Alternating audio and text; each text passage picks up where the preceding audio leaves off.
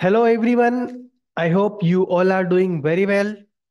In this video, we are going to discuss important multiple choice questions on stack, linked list and queues data structures. Let's begin. What is the time complexity of inserting a node at the beginning of a single linked list? So if you are having a single linked list and you want to add something at the beginning, you only need to perform a constant time of work. And just by doing constant work or just by manipulating head to the new node and new node ka next is a head, you can do the task in order of one. So answer is order of one, option A. Correct? Right. Question number two. Which of the following linked list allows the tail to point to the head, forming a circular structure? So basically, what they are saying, tail means last node of a linked list. What they are saying, which of the following linked list allow the tail to point to the head? Tail is going to point to head. So this circular structure is called a circular linked list, or you can call it as a single circular linked list. Option C is the correct one. Question number three. What is the time complexity of the push operation in a stack implemented using array? So if you are using, arrays. So in array, what do we have? We do have random access. We do have random access means directly with the pointer a of 5 or a of 6, we can do anything. So order of 1, time complexity is order of 1. Time complexity of pushing stack implemented using array is order of 1. Next question is in infix to postfix conversion, which operator has highest precedence? So you know that highest precedence, if we can take, right, these square brackets, right? After that, you can take internal brackets, that is parenthesis, right? Thereafter, you can take power of symbol, that is exponential symbol. Thereafter, division or multiplication or modulus. Thereafter, we are having plus or minus, that is addition and subtraction, and thereafter assignment. So the order is like this. Order is like this. This is the precedence order from lowest to highest. Lowest to highest. So the highest here is exponential. Order of exponential. Option D is the correct answer. Because which operator has highest precedence? This is the highest. Power of symbol. Just like 3 ka power 2. That is 9. Right? Likewise that. Okay. After that, the next question is, what is the time complexity of in queue operation in a queue implemented using array? So we want to perform in queue using queue, which is implemented using array, order of 1, right? Because we can directly access any element, because in array we are having a ability to access any element with the help of its indexing, that is random access is possible, right?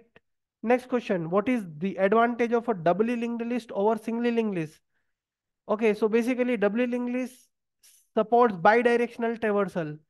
That is one of the advantage. Whereas in singly linked list, bidirectional traversal is not possible. Okay, next question. In a stack implemented using array, if the stack is full and attempts to make push operation, what happens? So it is saying stack is already full. Further you want to push, but it is already full. It is called as stack overflow condition. It is called as stack overflow condition. Right? So stack overflow will occur. Option B is the correct answer. Next question. What is algorithmic complexity of converting infix to postfix? There is an infix notation. You use stack. With the help of a stack, you convert them postfix, right? So, whatever is the number of characters in that particular string, that much time complexity will be required. That is order of n. We are assuming n characters are there in infix notation. So order of n is the correct answer. Next question. This program is given. What they are asking, following C-like pseudocode of a function that takes number of argument, uses a stack, do processing, right? So what is this? What would be the output of this? Okay. So question is, what would be the output of this code? So basically, you can say whatever is the value of n, whatever is the value of n. Okay, where is the complete question? Here is a question. Here are option. Print binary representation of n in reverse order. Print binary representation of n. Print the value of log n, or print the value of log n in reverse order. So this is the question, right? If this is the code, so let's say you are having anything. Let's say the value of n equal to 10. So 10 is greater than 0. Yes. So push. So we are having stack. What I am pushing? N mod 2. 10 mod 2. What is 10 mod 2? 0. 0 is pushed. Thereafter n equal to n by 2. Value of n is updated. N equal to n by 2 means 5. Again, 5 is greater than 0. Yes. So push 5 mod 2. What is 5 mod 2? 1. Push 1. After that, n equal to n by 2. 5 by 2, 2. Because integer type. Integer type means it is going to treat integer value only. 2. Next time, 2 is greater than 0. True. Yes. Push n by 2. N mod 2. 2 mod 2 is 0. 0 will be pushed. After that, what? N equal to n by 2. 2 by 2 is 1. 1 greater than 0. Yes. Push 1 mod 2. What is 1 mod 2? 1. Push 1. After that, n equal to n by 2. 1 by 2. 1 by 2 is 0 because 0 0.5. By default, 0 0.5 means integer value is 0. Next, 0 greater than 0. 0 greater than 0. No, false. False means while stack is not empty, we need to perform operation on stack while stack is not empty. Pop. You know the property of stack. First in, last out, or last in, first out. So first 1, thereafter 0, thereafter 1, thereafter 0, 1, 0, 1, 0. That is nothing but binary value of 10. So what it is doing, this code is converting binary value into, this code is converting your decimal value into binary representation. So what is the correct answer? It is printing binary representation of n. The value of n was 10 and it is printing 1, 0, 1, 0. That is nothing but binary representation of n. So B is the correct answer. Next question. Consider the following pseudocode that uses stack. This is the pseudocode. What is the output for computer? So you will pass the computer code here. If there are more characters in the word read the character and push. So one by one, what we need to do? We need to read the character from left side onwards, read all the character one by one. C, O, M, P, U, T, E, R. One by one, all the characters are readable.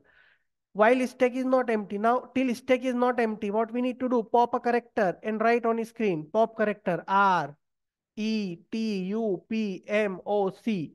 That is just reversing the order. So answer is R, E, T, U, P, M, O, C. Option B. This code is reversing the character of a string, right? Yes, option B.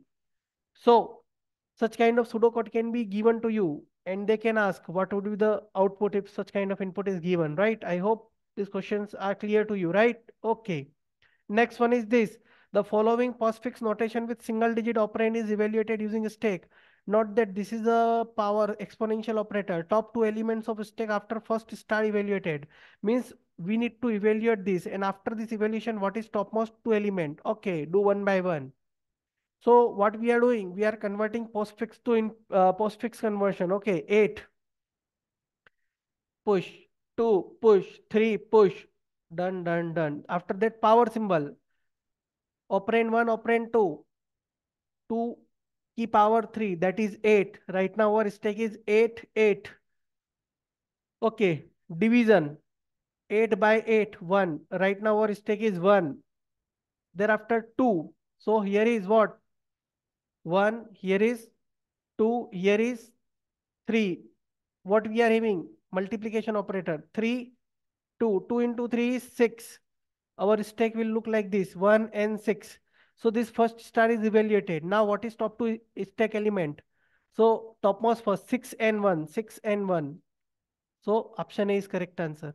So you know how to convert postfix to infix. Put all the operands one by one. And if you will see any operator in the sequence, do the operation by pop of first two elements. This is called as operand 2. This will called as operand 1. And the sequence would be operand 1, operator, operand 2. Just we have did this. Here also like this. Right. So the correct answer is option A. Okay. Next one. Assume that plus minus star are left associative, power is right associative, right? So postfix correspondence, what is the postfix notation for this? Highest precedence, this one. Thereafter this one. What is right associative? See, EF power will come first, thereafter DE. So it would be DEF power, right? So this is the answer as of now. After that, plus star minus, star is having right more higher precedence, BC star, this is done.